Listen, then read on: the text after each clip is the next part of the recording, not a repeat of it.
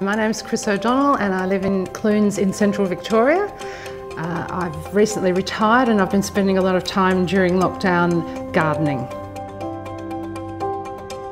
The move to the country was wonderful. It was the best thing that I had ever done, I think.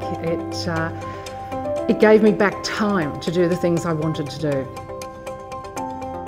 In an ideal world, Oxfam or many other charities wouldn't need to exist. You know, there would be no poverty, everybody would have access to education, medical care, everything they needed, and there would be a more balanced playing field where you didn't have people that were exceedingly wealthy and people who struggle to find food to eat. I think I feel that I need to do as much as I possibly can while I'm alive, and one of those things is leaving a bequest. It will be the last possible thing I can do. Even a small bequest is something can be very helpful.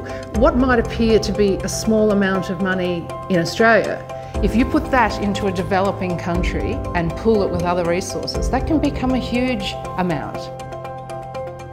If anyone was thinking about a bequest and writing a will, I would say to them, don't think about it, just add Oxfam into that will.